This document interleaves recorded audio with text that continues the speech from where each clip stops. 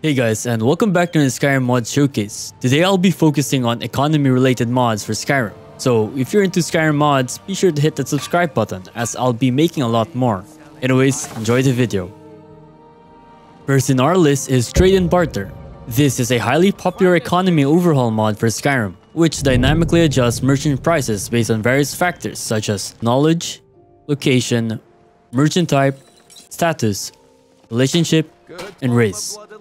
To elaborate even more, for instance, under knowledge, blacksmiths will recognize and value a player's skill at the forge, and offer better prices accordingly. So, the higher your smithing skill is, the better prices you will be offered. In addition, merchants in larger cities such as Solitude or Windhelm are expected to have more gold and sell items at a higher price, while merchants in smaller towns will have less gold and sell items for less. This mod also takes player status and reputation into account when determining merchant prices. As a Thane, guild leader, or faction member, players can leverage their influence and bargaining power to receive better prices from merchants within the same faction or location. For example, being a Thane in Morthal, merchants in the city will recognize your status and will offer discounts on their goods. On the other hand, being a member of a specific faction such as the Imperials can earn players better prices from merchants affiliated with the same faction. One of these standout features of Trade and Barter mod is its extensive customization options. Players can tailor every aspect of the mod to suit their preferences using the MCM interface. This includes adjusting the base amount of gold that merchants have available, tweaking the rate at which merchants restock their inventory, and fine-tuning the impact of various factors on merchant pricing, such as player race and player status. Overall, Trade and Barter mod is a well-crafted and comprehensive overhaul of Skyrim's economy system, offering a plethora of features and customization options that can enhance gameplay. Its ability to dynamically adjust merchant prices based on various factors, coupled with its extensive customization options, make it a must-have mod for anyone looking to elevate their economic gameplay experience in Skyrim. Hey guys, if you're enjoying the video so far, please consider hitting the like button and subscribe to my channel as it helped my channel grow. Your support motivates me even more to make videos like this. Anyways, let's get right back into the video. Next up, we have Trade Routes. This mod is a highly immersive mod that offers a new level of depth to the trade system in Skyrim. This mod goes beyond simply adjusting merchant prices and instead introduces a dynamic and logical approach to availability and demand of goods. This mod is designed to ensure that merchants in different regions of Skyrim have access to a variety of goods and supplies that are unique to their respective location. This means that the availability of goods like food, ores, gems will vary depending on the region, and merchants will pay different prices for these goods depending on their local demand and supply. In vanilla Skyrim, all merchants of the same type have identical items for sale with the same price, regardless of their location or supply and demand. Trade Routes offers a solution of the base game's economy by introducing over 30 trade routes, divided into 2 complete loops that connect every hold in Skyrim except Whiterun, as well as additional location if certain mods are installed like Solstheim, Elsewhere, Wyrm's Tooth, and Falskar. The main long loop is designed with lower level and early game merchants in mind, providing a dynamic and potentially profitable opportunities for trade. The mod works by introducing a system that takes into account of the unique economic conditions of each region in Skyrim. For instance, in Windhelm, where ebony ore is abundant, ebony ores and ebony ingots are sold at relatively lower price compared to other regions. On the other hand, selling ebony ores or ingots in Falkreath will be relatively more expensive, since Falkreath does not really have an abundant supply of ebony. Now, for the second loop, Trade Routes adds a layer of complexity to the trading system, as it requires players to have a good understanding of the supply and demand across different regions. This means that highly skilled and dedicated merchants can make a lot of profit without having to travel to far-off regions. For instance, if Riverwood has a high demand for Honningbrew mead, a merchant could travel to the nearby Honningbrew meadery, buy bulk amounts of the mead at a lower price, and then sell it in Riverwood at a higher price. However, to be successful in this more complex trade system, it is advisable to invest a few perk points in the speech skill tree, which will help players negotiate better prices and make more profit. This mod also adds functionality to quests in Skyrim, where players are tasked with clearing out mines overrun by bandits or hostile NPCs. In the base game, liberating a mine has no impact, but with this mod installed, the miners will resume work, and the corresponding materials will drop in price while increasing merchant supply in the region. Overall, Trade Route is an excellent mod that significantly enhances the economic aspect of Skyrim by introducing a dynamic and logical approach to availability and demand of goods. This mod is perfect for players who want to experience a more immersive and realistic economy in Skyrim, with merchants offering unique inventories based on the resources that are abundant in the region. Next mod I want to showcase is LandLord. LandLord is a mod that adds new ways to earn gold by allowing players to invest in properties such as stores and taverns. By establishing trading contracts and managing the properties, players can earn a steady stream of income. To start the quest, the player needs at least 5,000 gold in their pocket. After some time, a courier will deliver a letter from a friend to begin the quest. The value of properties depends on several factors such as the race difference of the player and the current owner, the player's speechcraft level, the relationship between the player and the owner, and also the location of the business, whether the business is located in a small town or a bustling city. In order to ensure the success of your purchased property, it's important to engage in trading contract. One way to do this is by buying a trading contract from either the Clan Shattered Shields or the East Empire Company. These contracts will boost the income of your shops based on the corresponding Civil War faction in the area. For example, if you own a shop in Whiterun and the area is controlled by the Legion, purchasing a contract from the East Empire Company will increase the income of your shop. Conversely, if the area is controlled by the Stormcloaks, purchasing a contract from the Clan Shattered Shields will increase your shop's income. Overall, LandLord is an excellent mod that provides players with a unique and engaging way to earn gold through property investments, with multiple factors affecting the value of properties such as race difference, speechcraft, and location. Though I must admit, the LE version was way better as it had a lot more features in it compared to what SE version currently have. It is still an interesting mod and another way of earning and spending your money, so if you're looking for a new and exciting way to earn gold in Skyrim, LandLord is definitely a mod worth checking out. Another cool merchant type mod is Your Market Stalls. This mod is my personal favorite as I always wanted to have my own stall, but I couldn't find a mod that does that, and is probably the closest that we can get as of now. Crafting your market stall only requires a few basic materials such as 6 firewood, 2 iron ingots, and 3 leather. You will then need to find the perfect location to set it up. It is recommended that you choose a location with high traffic to maximize your chances of attracting customers. The ideal location is usually in the center of the city, beside other market stalls. Setting up your market stall is incredibly simple and can be done in just a few steps. Once you have crafted your market stall, all you need to do is drop it from your inventory in the desired location.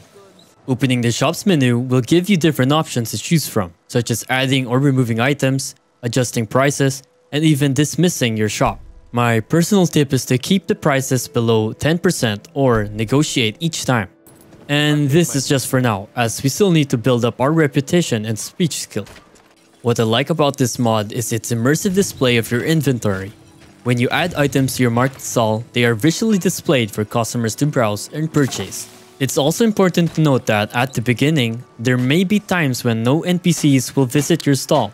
This is because you are still building your reputation as a merchant. However, as you continue to sell your goods and increase your reputation, more customers will begin to visit your stall. And finally, this mod also offers the option to ask your follower to run the stall for you. This can be incredibly useful if you need to step away from the game or you simply want to do other things. All you need to do is speak to your follower and select, "Can you run this stall for me?" and that's it. Overall, Your Market Stall is a simple mod that adds a unique and enjoyable element to Skyrim. It's perfect for those who love to roleplay as a merchant, but it's also a great addition for anyone looking to add more variety to their gameplay experience. Next up, we have Coins of Interest. This is a mod that goes beyond just adding new types of coins to Skyrim. The new coins that are added are not just randomly scattered around the world, but rather they are placed in locations that are logical and make sense within the Elder Scrolls universe. You will no longer find septims on Draugr, adding a sense of realism to the game. Coins of Interest also acts as a lightweight economy overhaul that makes the process of getting rich in-game more challenging and rewarding. The new coins you will come across in dungeons will generally be worth less than a normal gold coin, making it much harder to get rich quick off a few dungeons. This adds a new level of difficulty and depth to the game, as players will need to work harder to accumulate wealth as they progress through their playthrough. Each coin is unique in its design and value, with some being rarer and more valuable than others. This encourages players to seek out different locations and explore the game world more thoroughly, as they may come across valuable coins that are only found in specific areas. And upon pickup, it will also automatically turn the coin's value into gold. Additionally, Coins of Interest Merchant Exchange mod adds an extra layer of immersion by allowing players to manually exchange their collected coins at general goods merchants instead of automatically converting them into gold. This makes the player feel more like part of the game world, as they have to interact with the economy and NPCs in a more realistic way. To use this mod, simply visit a general goods store after collecting the ancient coins and speak to the trader about exchanging them for gold. It will then automatically convert the coins into septins that correspond to its value. Overall, combining both mods creates a more challenging economy system that adds to the overall immersion of the game. Another remarkable and more complex mod that enables you to buy properties is Real Estate Continued. As the name implies, this mod introduces a wide range of properties that you can purchase throughout the game world. Whether you aspire to own a bustling shop, a cozy inn, a productive mine, a spacious house, or even a flourishing farm. Now, to begin your journey as a landlord in Skyrim, all you need to do is follow these simple steps to activate and utilize its features effectively. First, we need to acquire the book. So to acquire this book, you need to visit a general goods store and purchase the book titled How to Become a Landlord. This informative guide will provide you with essential information about available properties and process of property ownership. Once you have read the book, make your way to Dragon's Reach. Inside, locate a safe that contains two important items, the Master Ledger and Ledger's Quill. The Master Ledger allows you to review your current property status. It provides an overview of your properties and the respective details, while the Ledger Quill is used to update and manage your properties. Once you have done all that, before purchasing any properties, ensure that you have unlocked the specific perk requirement associated with them. If desired, you can disable the perk requirement feature in the mod settings. Now, all you need to do is look for signs indicating that a property is available for purchase. These signs will be displayed at the respective properties, allowing you to identify and approach them. Once you have acquired a property, you have the ability to set the amount that tenants must pay for their occupancy. Adjusting the payment amount affects their behavior towards you. Charging less may result in friendlier interactions and better prices from merchant tenants, while charging too much may lead to higher prices and disapproval. And that's basically it. It's worth mentioning that each type of property offers unique benefits. Owning a shop grants you discounts on the items sold there, while owning a mine allows you to receive extracted ores from your hired miners. And if you own a farm, you can receive a portion of the food produced by the farm. In summary, this mod offers a more intricate and comprehensive landlord system compared to other similar mods, as it provides a wide range of purchasable properties with distinct features and benefits. Another mod worth mentioning is Evolving Value Economy. This mod is a more updated mod that's quite similar to Trade and Barter and Trade Routes in one mod, but has its differences. As this mod takes Skyrim's bartering system to a whole new level by considering factors beyond just a player's speech skills. This mod recognizes that pricing is influenced by a variety of elements such as the availability of resources in a particular region, the time of year, the proximity to major cities, and even the current state of the Civil War. This mod evolves the game's economy by considering various factors that affect prices and bartering. Here are some of the key enhancements. Under Resources, each region hold has a unique abundance of resources, like farms and mines. For example, holds with more farms such as Whiterun will offer cheaper farm products due to higher supply. On the other hand, holds with fewer supply results in higher prices. Next, we have Seasons. The mod introduces a seasonal variation that affects availability of resources. Harsh climates and colder seasons in northern holds lead to scarcity, impacting prices accordingly. Then we have Location. Prices also fluctuate based on your current location. Holds closer to the war-torn areas experience increased demand for materials and products, leading to higher prices. This reflects the economic impact of supporting troops during the Civil War.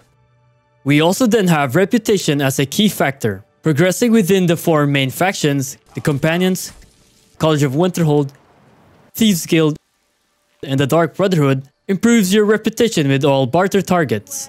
This reputation boost enhances your bartering abilities with vendors, innkeepers, and stewards.